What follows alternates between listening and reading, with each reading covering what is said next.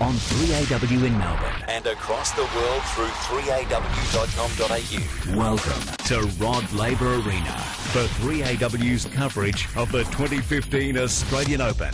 Good afternoon, I'm Shane McInnes. Sam Stosur has made a fantastic start to her Australian Open campaign. Straight sets win against Romania's Monica Niculescu, 6-4, 6-1. She was a shaky start for Sam, though. Unforced errors riddled her first set. However, the second, it was a complete domination. Whenever she landed her first serve, she'd win the point 4 out of 5 times.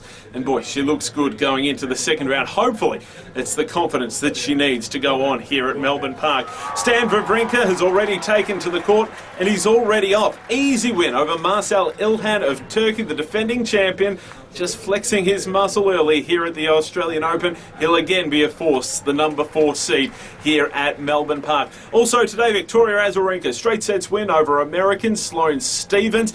This, incredibly, was a semi-final 2 years ago here at the Australian Open, but because of injuries, both players didn't have a seeding at this year's tournament. Azarenka, the former champion here at Melbourne Park, able to get the job done today. Still plenty of Aussies to come. Casey Dellacqua, Leighton Hewitt, Olivia Rogowska, all in action. We'll keep you up to date right here on Melbourne's own 3AW.